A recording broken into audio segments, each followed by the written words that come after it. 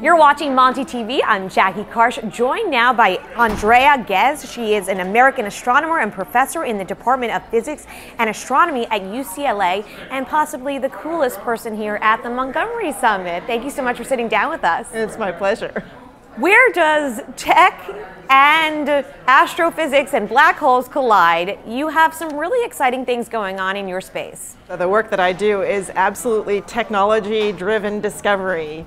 We use the largest telescope in the world and develop new technologies for getting very sharp pictures from these telescopes that are on the ground. It allows the telescopes on the ground to act like they're in space. People don't usually think of the technology that goes into space and travel, because now we're so tech focused on entrepreneurs and startups, but it's really where it all started. I mean, you've been developing technology for decades.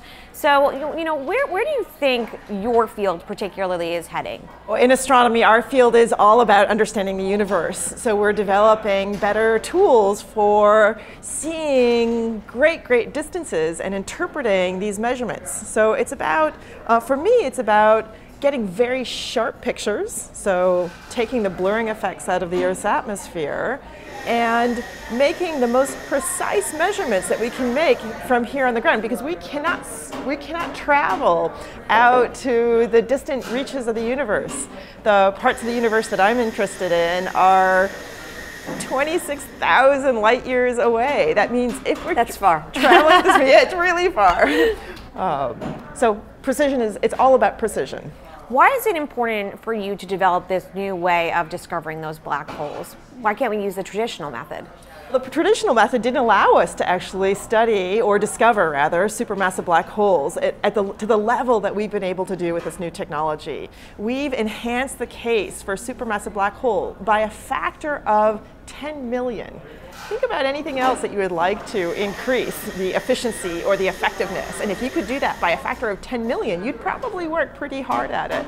In the case of the technology that we use, lots of the progress was made through the military. Turns out the military also cares about looking up and down through the atmosphere and seeing very sharply. So they had technology that was classified.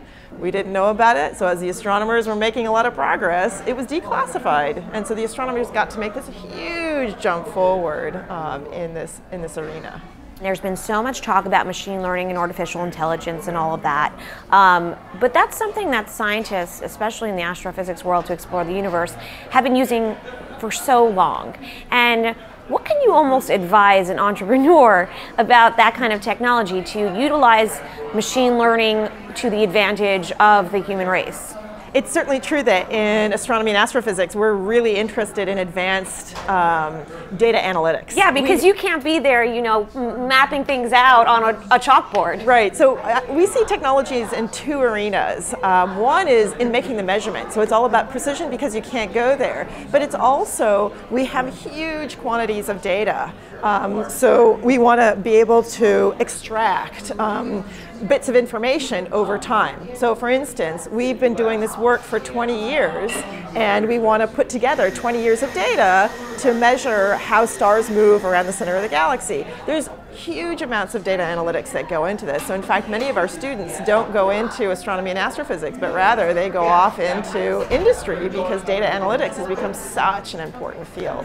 That's good to hear. Thank you so much, Andrea. It's been great talking with you.